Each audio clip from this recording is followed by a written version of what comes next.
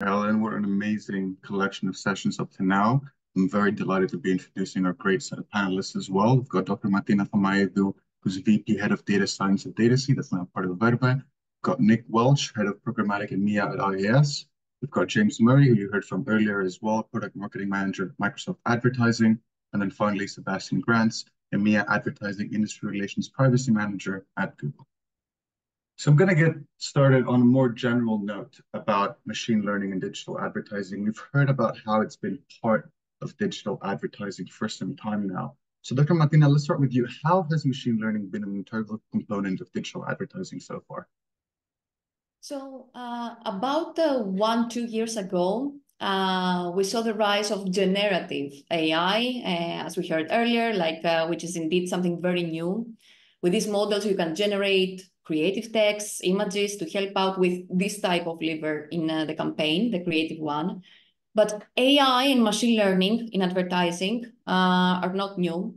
We saw machine learning models and autonomous auction bidding agents rising 20 years ago, back in 2000. We had the introduction of real-time bidding in programmatic advertising around 2007. And with a greater integration of big data technologies, we saw improvements in recommendation algorithms, in targeting and personalization algorithms. We had pioneers in the space such as Google, Microsoft, Yahoo, being from the first ad auctioneers. We saw Facebook added around 2009 ads in their business models, which required leveraging highly advanced machine learning algorithms, deep learning mechanisms. So I will finish with the current state of things, where machine learning is widespread, is fundamental to almost all aspects of digital advertising and all levers of ad campaign optimizations. Thank you, Doctor. Nick, anything to add from an IAS perspective? Yeah, absolutely. So I think, Martina hit the nail on the head. It's been around for a long time. And from a programmatic perspective, with the advent of OpenRTB, DSPs were able to use machine learning to deliver kind of personalized ad experiences, but also able to kind of bid specifically on a user. Obviously, what that leads to when you see lots of money entering a buying ecosystem, it also then allows for bad actors to enter the bid stream and try and redirect some of that spend. So we saw advancements in media quality using machine learning. So from an integral ad science point of view, we were helping advertisers to identify that inventory that was viewable, so seen by a real human being, not by bots, so not fraudulent, and delivered in safe and suitable environments. And it's advanced even further with the advent of natural language processing to better understand context, which is a form of artificial intelligence, instead of using keyword exclusion lists, and that's advanced even more to frame by frame, second by second video analysis, again enabling us to kind of understand and deliver marketing messages to safe and suitable videos, both in programmatic and in social environments. Thank you, Nick. Sebastian, Dr. Martina mentioned Google before, and obviously Google's been doing a lot of work on AI. We've heard a few things about the impact on digital advertising. Anything you can expand on, both with a past and future-facing perspective? Oh, Sebastian, I'm sure there's an issue with an audio because we can't hear you. Okay, well, while you get that fixed, we'll go to James. Same question, James, about the past and future impact of AI and now generative AI on digital advertising. Yeah, I think the biggest thing that we've seen and the biggest change that we've seen is what generative has done is taken it from being really the preserve of a few like really smart tech geeks to something which has been completely democratized, and now anybody can use this kind of technology, and it makes it incredibly accessible. And so with that comes, a huge uptick in adoption, and huge opportunity then for starting to use these tools for so many different use cases. Like I think the we're just at the very beginning of this journey, and we're just scratching the surface of what's possible. But the more people that start to use these tools and integrate them and find new ways of using them, the more sort of widespread and more scaled these solutions can be.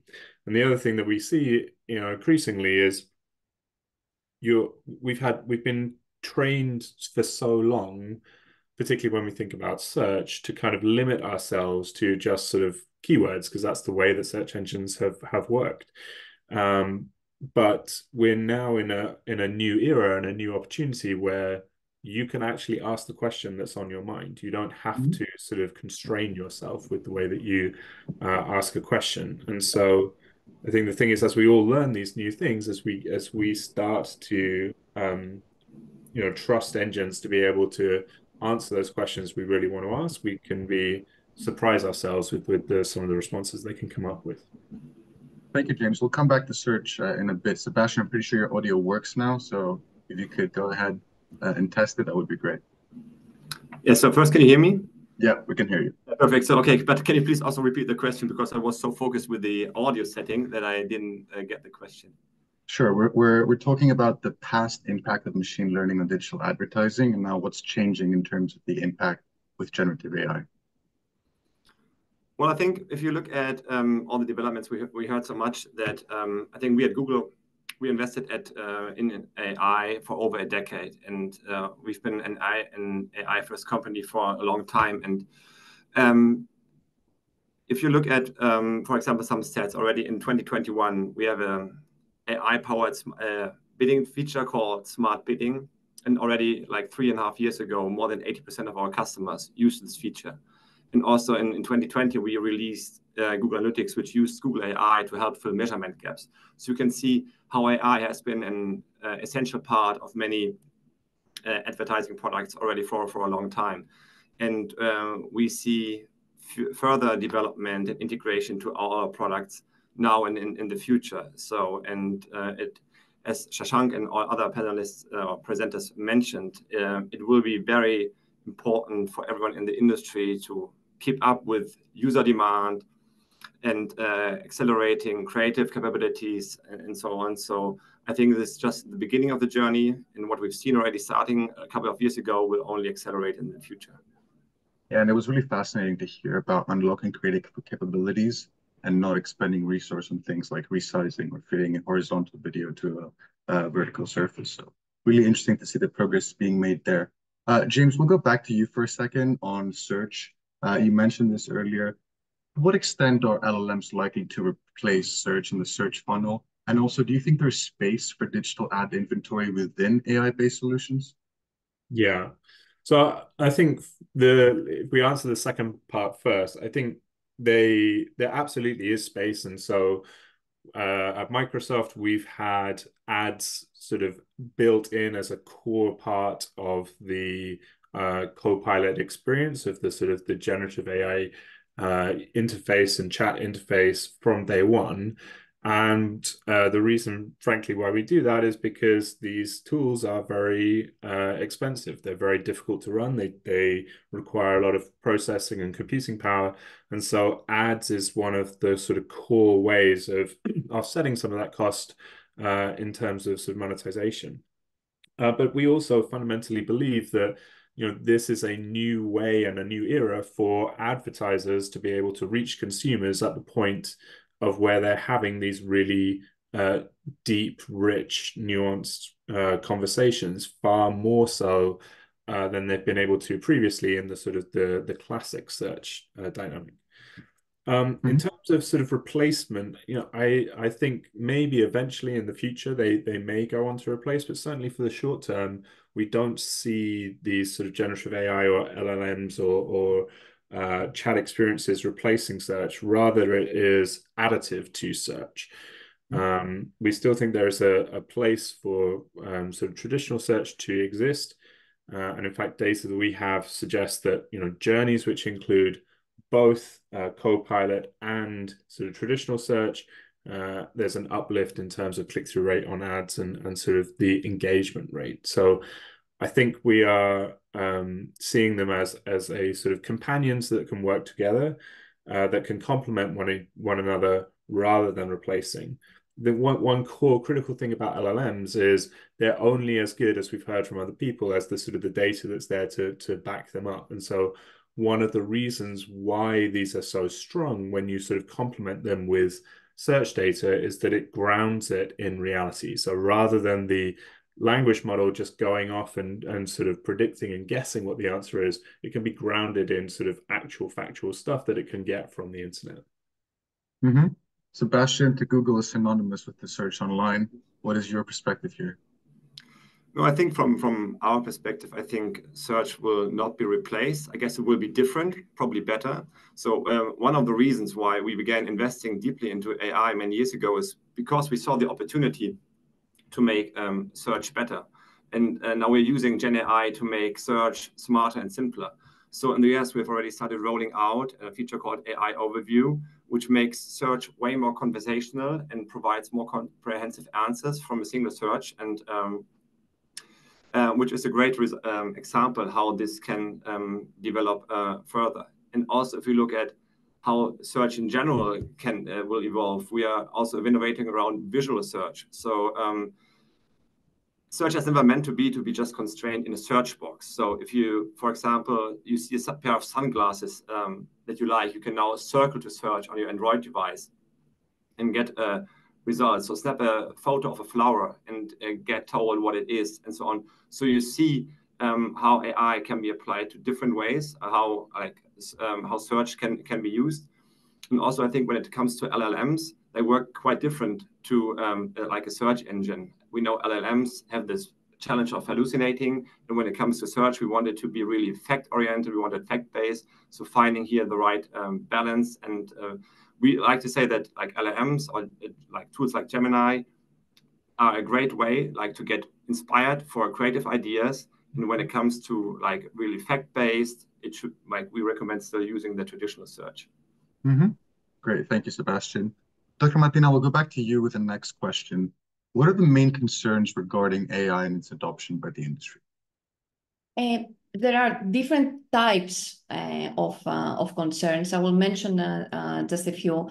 I think number one is the privacy, ensuring user consent and the compliance with data protection regulations, safeguard always, of course, personal information.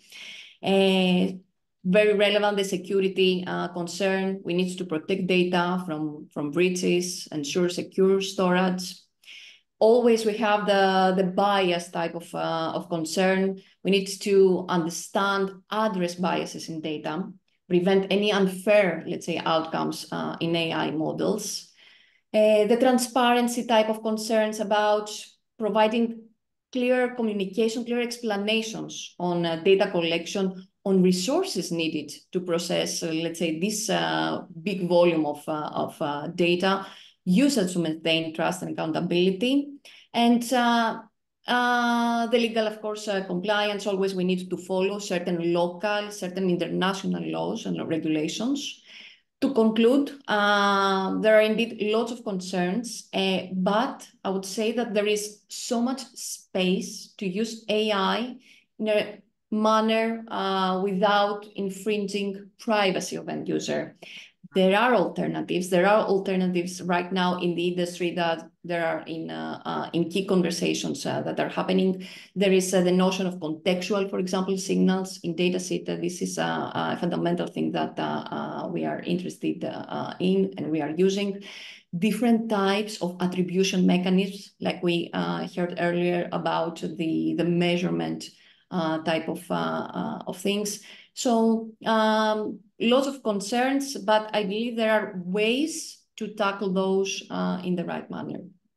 I think that's really important to highlight. I think with any new structural change to any industry, especially digital advertising that handles a lot of user data, we're going to have concerns coming with adoption. But I want to get back to the topic of addressing these concerns and what can be implemented as a safeguard later down in the discussion. Before that, Nick, anything to add here with respect to concerns?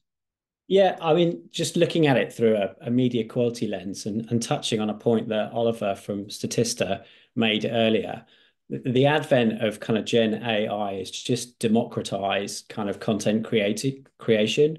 So we're going to see proliferation of content as a direct consequence of Gen AI. And again, where there's dollars, we're going to see bad actors, and there's now, you know, an even greater or easier way for bad actors to enter the bid stream.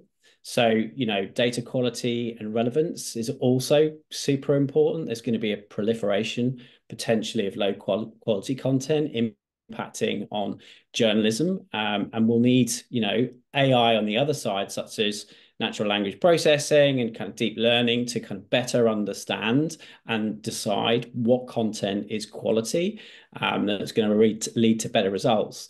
You know, content that's been generated specifically for attracting advertising dollars typically have very poor conversion rates. So we know, working with, you know, when we released our Made for Arbitrage segment, when we did our own analysis using total visibility, which has impression level transparency into the supply chain, we could see that conversion rates on quality sites were 174% higher than on MFA sites.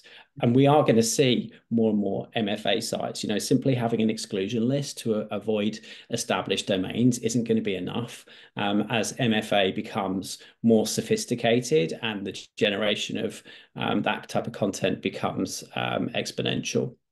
That's very insightful. We've also got a great question from Oliver in the chat that I'll leave for the Q&A at the end.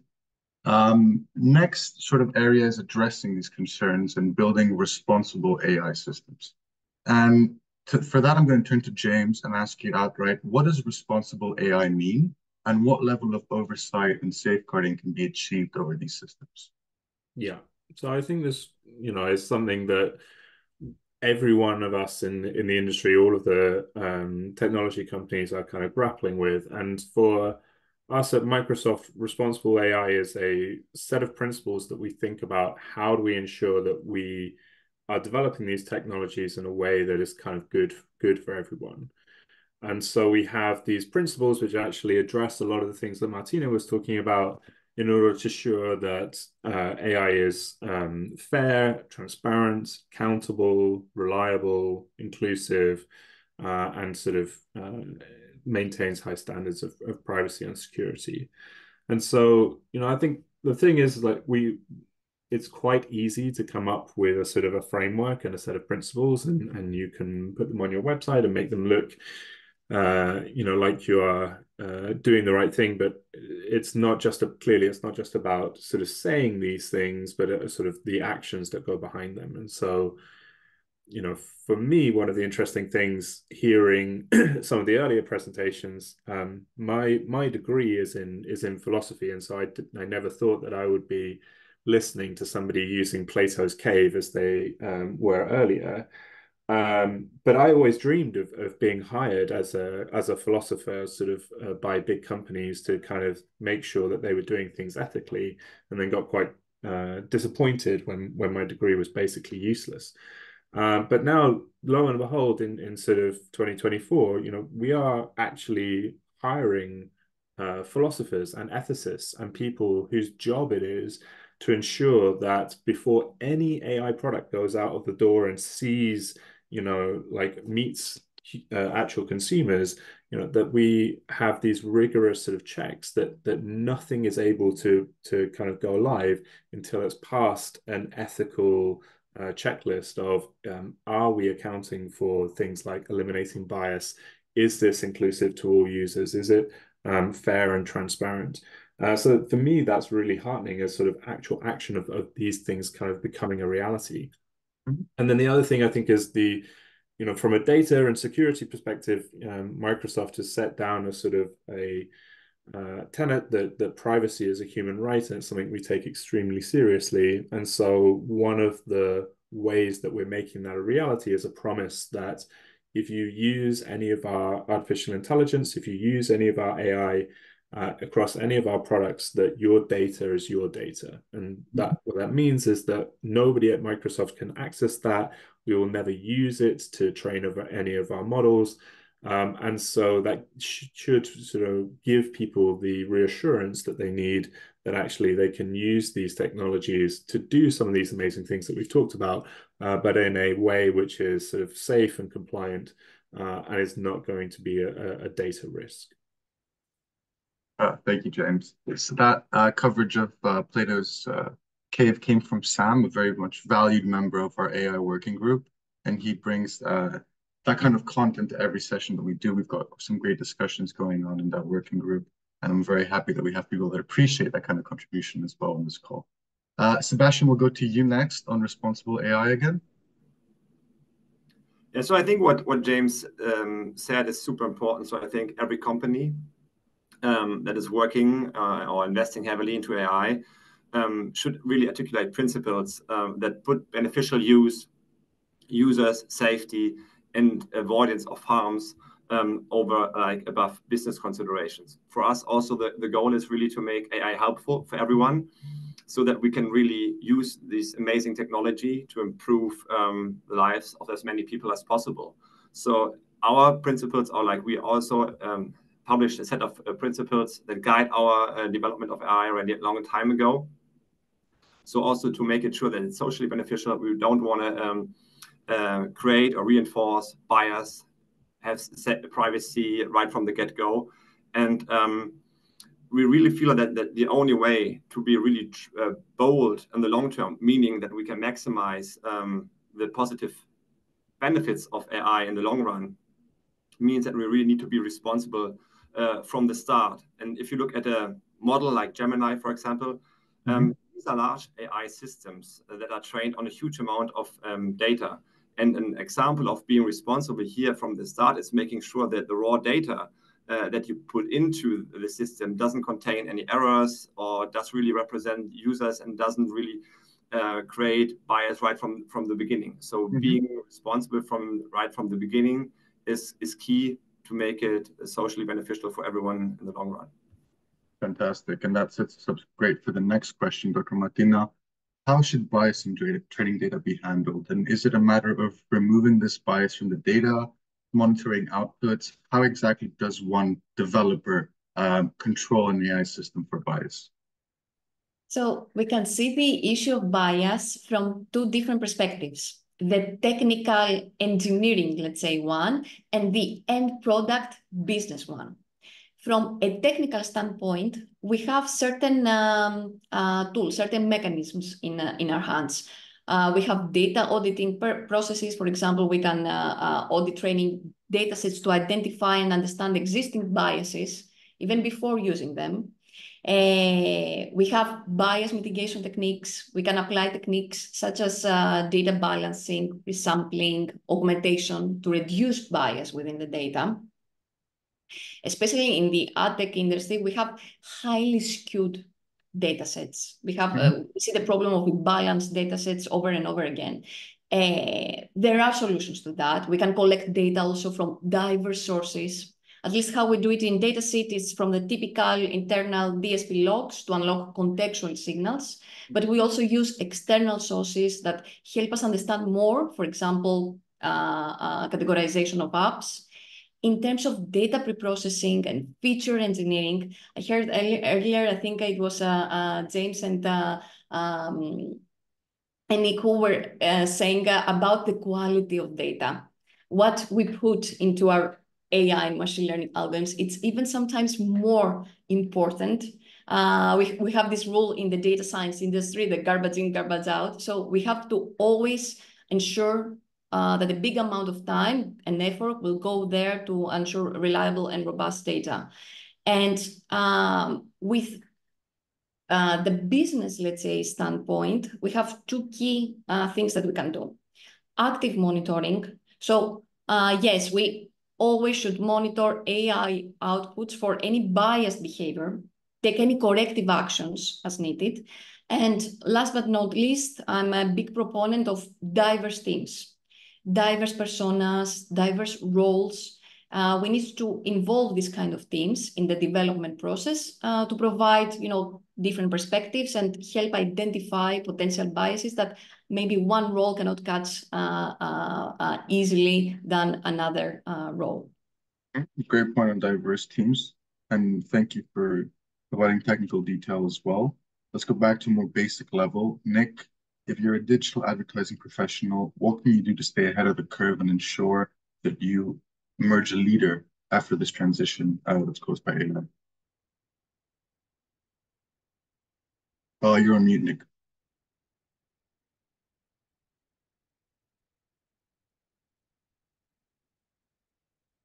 So AI can't help me find the mute button. I'm sure we can get a fix for that at some point.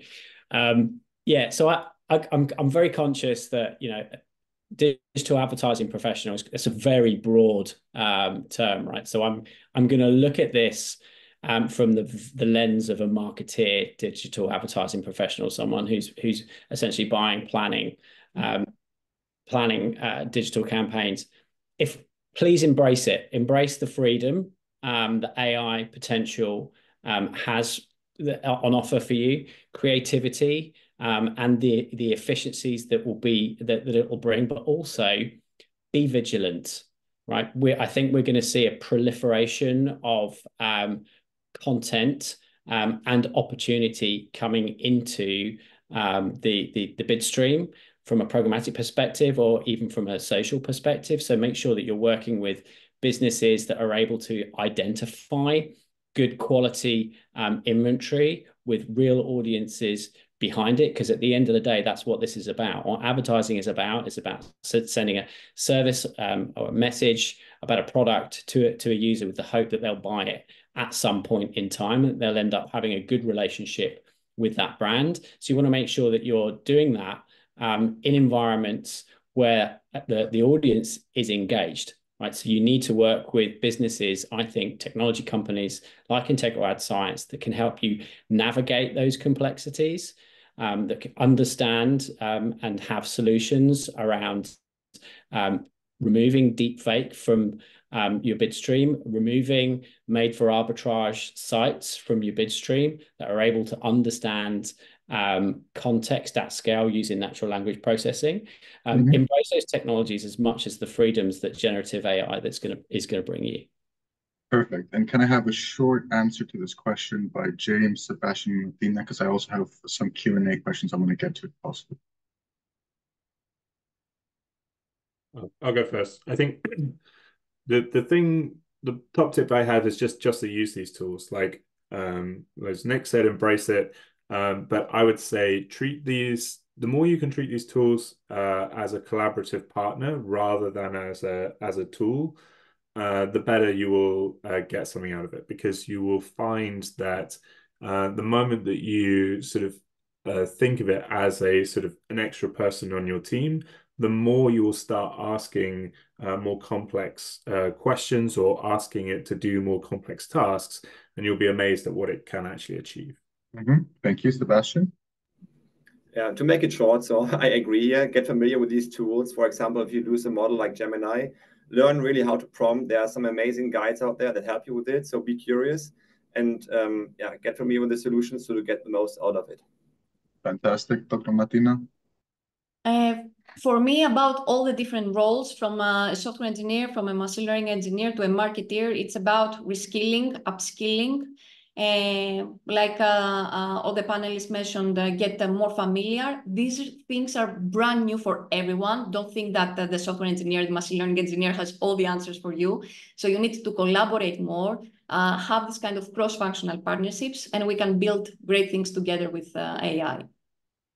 Right, wonderful. Thank you, everyone. I'm going to pose one question from the Q&A box. There's one question about the main focus of the AI working group, but since we don't have really much time to cover that, I think we'll follow up in our follow-up materials with respect to the working group. Helen, I know you've turned on your camera, but if you give me 2 more minutes, I'd really appreciate it because it's a great question. Code optimization, we haven't really touched upon this. We got a question from Oliver with respect to how impactful that is for a digital advertising company. Anyone here with some first thoughts? I think it has huge potential impact. Like anything, what AI can do is give you skills or that you might not have. So if you're not a developer, being able to automate coding, that gives you a skill you don't have. But similarly, if you are a developer, what it can do is alleviate some of the more repetitive tasks and helps you focus on the sort of the higher, more concentrated stuff. So what it should do is it just means that we all rise up and the sort of the baseline just gets better. Dr. Martina, I thought you had some opinions on this as well. Yeah, totally agree. Like, look, the answer to the pain of every engineer is like back in the past was go to the Stack Overflow, spend 1-2 days, try to debug the code. I think right now we are in an amazing place, like we can do in a much more efficient manner, much more fast manner, debugging of certain codes, of having new ideas whenever we are stuck in a certain problem. And so I can see it already in action. It's extremely helpful. I think it's already being discussed in, let's say, the group of engineers, software and machine learning engineers. So yeah, it's here to stay. And I'll add my opinion on this as well. I think one of the most efficient ways to learn a new library or a new language potentially is to ask AI to do something very complicated and then debug the code it gives you. I find that to be a very rewarding experience in terms of expertise. Helen, I'm sorry for going over time. Unless you have any other thoughts, back to you. You're good. I think that was valuable. Last question to be answered. Huge thank you, Dimitri, Martina, Nick, James, and Sebastian. I think